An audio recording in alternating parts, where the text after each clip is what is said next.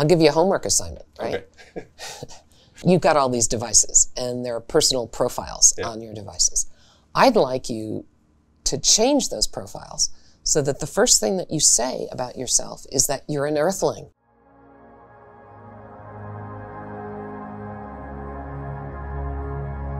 We know, statistically, every star has planets. There's a lot of potentially habitable real estate out there. We're asking where it is possible, has life arisen? I think an answer is really important.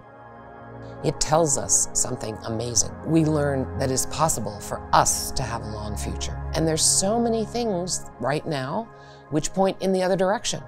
Things are going bad, and we haven't found solutions for them. So I think that knowing that someone else made it through this technological infancy that we're in, I think is motivating to help us try and figure out how we can do it.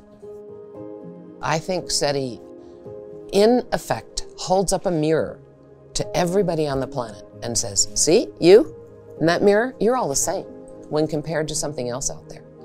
And so if it helps to trivialize the differences among humans, I think that's a really positive thing, because the solutions to the challenges that we're facing are not going to be national. They're going to have to be global, right? These challenges do not respect national boundaries. We're going to have to really work globally to come up with answers.